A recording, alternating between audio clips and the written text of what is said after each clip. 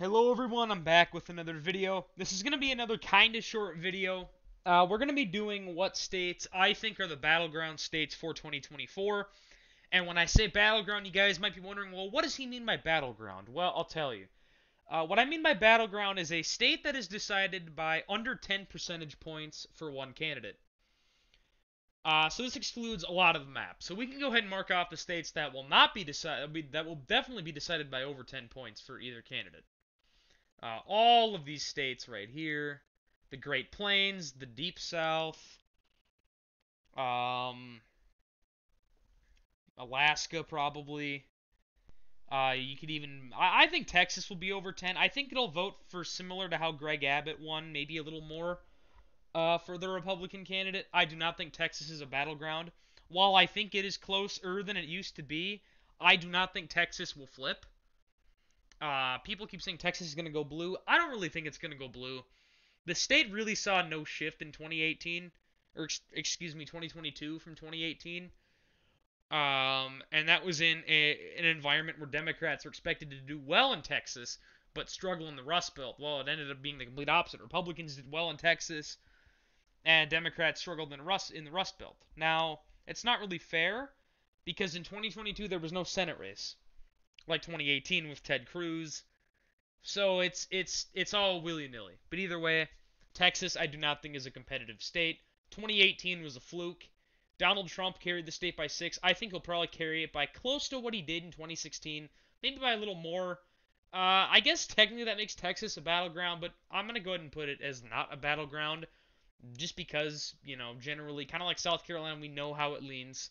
It's not a battleground. What I mean by battleground is a state that could legitimately go either way. And also decided by under 10.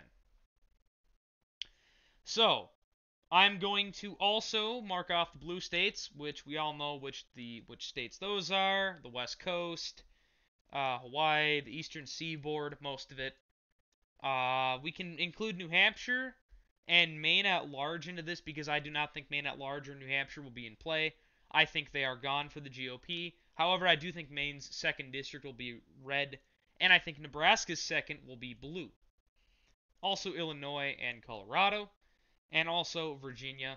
So that marks off a lot of the map. That marks off roughly 2/3 of the map. Looking here, not exactly 2/3, but a lot of it.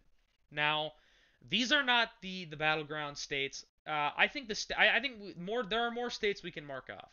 I think we can mark off Ohio and Iowa as battleground states. Talking about Ohio, their incumbent governor, who was expected to struggle among Republican voters because of his lockdown policies, like Mike DeWine was not supposed to win by as much as he did. Mike DeWine, leading up to the 2022 Ohio governor election, had a threat of a primary challenger. Mike DeWine was just realistically not the most popular governor. His approval among Republicans was low, and in general, it was looking like he definitely could be in some hot water in the primary. He won his primary, and then Democrats nominated Dayton, Ohio Mayor Nan Whaley. Mike DeWine went out there on election night and completely blew her out of the water by 25 points on the dot. In Ohio, a state that on the same night, keep in mind, Tim Ryan only lost by 6. The Democrats ran their best candidate ever, probably for Ohio, for Senate, against a Republican candidate who was seen to maybe struggle. And guess what? He went out there and lost Mahoning County. He went out there and lost pretty much his home country. Tim Ryan's home country voted for J.D. Vance. That should tell you that Ohio is not really a competitive state. The state may look competitive, but Democrats, I think it would take a really good year for Democrats to win in Ohio. It would take a 2018 on steroids for the Dems to win in Ohio. And also, generally, we're more polarized, so more like the Democrat voters who voted for Sherrod Brown are probably going to come home for whoever we nominate in 2024. I think that'll be one of our Senate flips is Ohio. Iowa, it's self-explanatory. Kim Reynolds won by Ron DeSantis margins. She also pretty much won by Mike DeWine margins too. Uh, so I don't. I think we can rule out Iowa, and also the Senate race wasn't even close either. So yeah, we can also mark off New Mexico. I think New Mexico is gone for the GOP. No need to explain it. I think Minnesota's also gone for the GOP. Again, I wish it wasn't. I live here. This is my home state. I really want this state to be competitive. I really want this to be a state that is red. I thought Minnesota would elect Scott Jensen. I thought Jensen had a legitimate chance. Had that election been held in the summer, I think we would have seen a different result. I think Republicans would have probably won it. There was a lot of anti-Biden energy that just kind of died once the November came around. I think had the midterms been held in like July, I think Republicans would have had a great night. Because we were seeing in July, special election after special election, Republicans were cruising to victory. We saw Myra Flores win in Texas, which, by the way, she was a disappointment when it's all said and done. But she cruised to victory in a seat that hadn't been red in over 100 years. We were seeing special elections in Florida that Republicans won seats that they hadn't won since Reconstruction. I mean, it was shaping up. It was shaping up to be a red wave, and then Democrats started to spend a lot of money. Republicans were underfunded in states like Arizona and Pennsylvania, and also Michigan, especially. And Democrats were able to paint Republicans as these extremist, awful people, and voters fell for it. And also, there might have been some other things going on in Arizona at the governor race because the Secretary of State was in charge of her own election. Anyways, yeah. So anyways, these are the states that are left. We can also mark off Florida. I forgot to do that earlier, because I mean, Ron DeSantis and Marco Rubio won by double digits. Donald Trump carried the state by 4 in 2020. The state is definitely probably going to be gone. It's gone for Dems.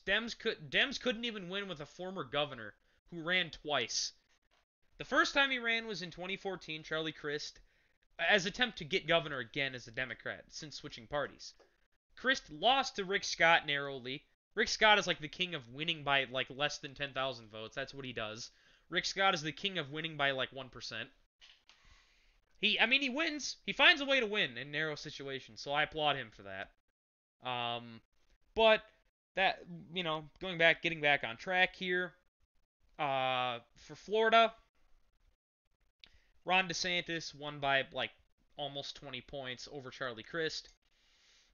Completely destroyed Crist in every matter, in every way. I mean, DeSantis won the Cuban vote. He won the Puerto Rican vote. He won the Hispanic vote outright. I believe he won the white vote. No problem. I believe the black vote actually got kind of close. He also flipped a couple counties. Like he flipped Palm Beach and Miami-Dade, and also some of the counties in Tampa. Come on now. I mean, Florida is gone for the Dems. Another state we can mark off, in my opinion, is North Carolina. North Carolina has shown that it is immovable. So we go to the Senate election in North Carolina. So let's go to the Senate election there with Ted Budd. So at the state level, before we get into the Senate level, Republicans flipped 2 state Senate seats and won the popular vote by 600,000. On the same night in 2022, Ted Budd won by 200,000 votes over Cherry Beasley, winning the state by 3.2. In 2016, Donald Trump carried the state by a similar margin, and in 2020 he won just by 2 points less in a D+4 year.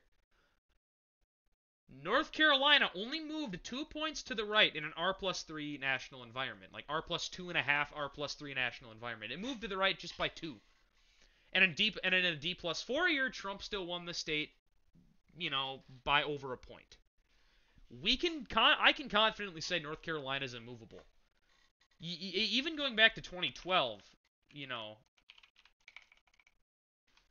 we go back to 2012 with Obama versus Romney, and Romney won the state by 2. So really, the state has hovered between R+1 and R+4. If you include other races that are not presidential since 2012, it has hovered between 1 and 4 points. If you exclude the governor races because it's Roy Cooper, But anyways, these are the battleground states that are left. I think that okay, basically what you are looking at here is, in my opinion, the battleground map. Nevada, Arizona, Georgia, and then the big three. Basically, like, I mean, you look here, Democrats can win all three of these states, but the thing is they have to win at least one. They have to win at least one of the. Yeah, they have to win at least one of the Rust Belt states.